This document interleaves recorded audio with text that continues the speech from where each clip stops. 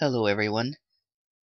I'm going to be putting up Tod Browning's Freaks on my movie channel. But I wanted to talk about it a little bit before I put it up. I will put the link to my movie channel below, and I have downloaded it. I have not uploaded it yet because I wanted to do a quick video on it to explain it. This movie was and still is very controversial. It was banned in many places once it was made, and it really hurt Tod Browning's career. It centers around, I should say, a group of circus performers, circus freaks. And the people who are starring in the movie are real freaks. Now, I know you may not like that term, but they didn't like it themselves when outsiders used it. But amongst themselves, it was different. Going back quite a ways, the sideshow was a normal part of every circus. I actually remember being very small, possibly 5 years old, and going to a circus and seeing that they still had a sideshow. So this would have been the mid-1950s. And my dad wouldn't let me go anywhere near it. Later, when I got older, I grew up in Long Beach, California. And down at the Pike, or New Pike as they call it, which was a place where we had all sorts of different games and rides and the great roller coaster and tattoo parlors where sailors would get drunk and get tattoos, and sometimes that was the most fun thing to watch. But they actually had a sideshow exhibit with some of the old sideshow performers in it. Now this one was a little bit different because the sideshows were made up not only of people who were physically different, but also people who took on, developed certain acts or took on certain physical differences, artificial ones, to promote themselves. So the show that I went to see had the sword swallower, the guy who lay on a bed of nails, the woman who had the giant anaconda wrapped around her, the fat lady, but it also had some of the old exhibits that you used to walk through to see, like these Siamese twin fetuses in the jar and things like that. And if you paid a little extra money, you could go into this room where you could see a woman who had no head but was alive. Of course, it was a fake, but it was still really cool. People knew it was a fake going in, but it was the factor that people went for. But yeah, so back in the day, people would pay extra money to go and stare at people who were physically deformed, physically different. And that's kind of creepy-crawly to me today to think of it, and to isolate people like that just because they were different. Nevertheless, from their point of view, this wasn't such a bad thing. Because these are people who would be hidden away or stared at or even cursed at because people thought that people who were deformed had the evil eye. But altogether in the circus, they had a family. They supported each other, they looked after each other, and they fell in love. There are actually a couple of very classic cases. The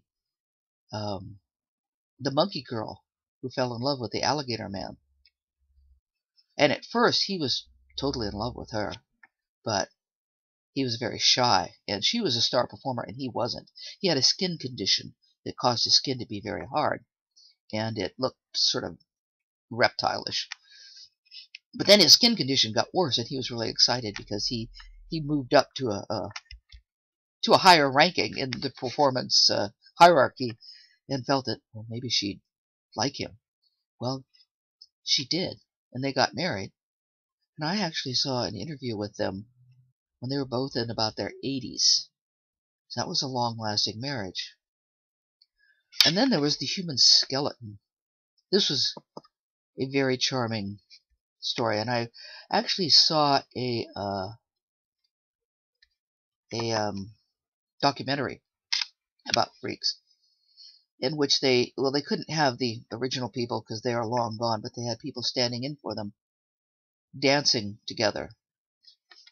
Because you see, the human skeleton, again, he had some kind of condition, I don't know what. He weighed all of 58 pounds. And he's in the movie Freaks, and he plays the bearded lady's husband. But in real life, he was married to the fat lady, 467-pound woman. And from what I understand, this was a real love match. See, in the regular world, and in today, people would stare and make fun of a woman who weighed 467 pounds. But in the Circus Sideshow, she was just one of them.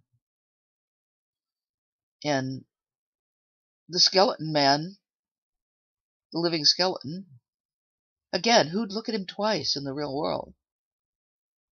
But in the carnival, in the sideshow, in the circus, he was part of a family. Now, the movie Freaks shows a lot of sideshow performers. And these are people who look different. And this is one of the reasons it's been so controversial, partly because people honestly didn't want to look at people like this. It was okay if you had to pay your extra money and stare at them, in private and make fun of them. But to actually have them on your movie screen where you had to acknowledge their existence was, well, people didn't like that. The other thing was, of course, people said that Browning was exploiting them. But these people, for the most part, were adults. They knew exactly what was going on. Many of them were very bright. Jojo, the dog-faced boy, who was not in the movie, was a genius. And they knew what was going on. Some of them were mentally disabled. You'll see they called the bird woman or the bird girl here, and you'll actually see some real pinheads. And who was it? Schlitzie is her name. And these were people who were mentally disabled as well. Nevertheless, they found a home in the freak show, in the carnival, in the circus. In real life, they'd have been locked away in some horrific institution somewhere. Here, they were loved and cared for. But yeah, so the excuse was used that Browning was exploiting these people. But I often think, again, it was more because this movie made people uncomfortable, made them look at themselves. As you see, the bottom line in the movie is that the monsters are the normal people. The freaks are loving and kind. But I wanted to just talk about it ahead of time so that you know what you're going to see. And I really think that people should watch this movie at least once in their life, no matter how uncomfortable it makes them. Because I think it makes us face some of our own prejudices. Anyway, thank you very much. Bye.